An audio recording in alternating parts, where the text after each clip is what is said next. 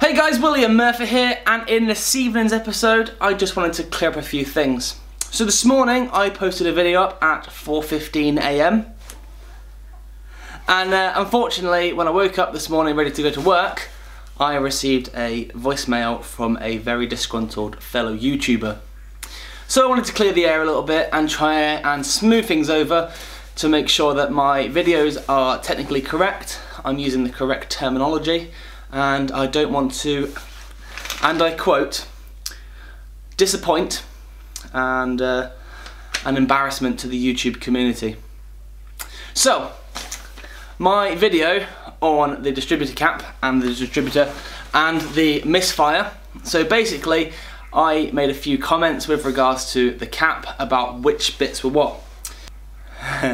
So in my video I made reference to the contact points inside being classed as points. That is incorrect, they are electrodes. And the centre section in the middle isn't the centre section in the middle, it is a central carbon pickup.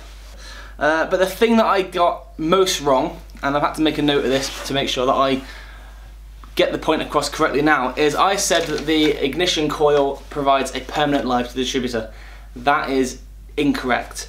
Now the ignition coil does not supply a permanent live to the cap. It has a pulsed live in time with the ignition timing, points or electronic ignition. So in my case I've got electronic ignition, so it's done electronically. In the case of the standard or the old style points and condenser, every time you get your contact point, that is then sending electronic pulse. So I just feel like I wanted to get this point across. I have been a letdown to the YouTube community, myself, my friends and my family, and I do apologise.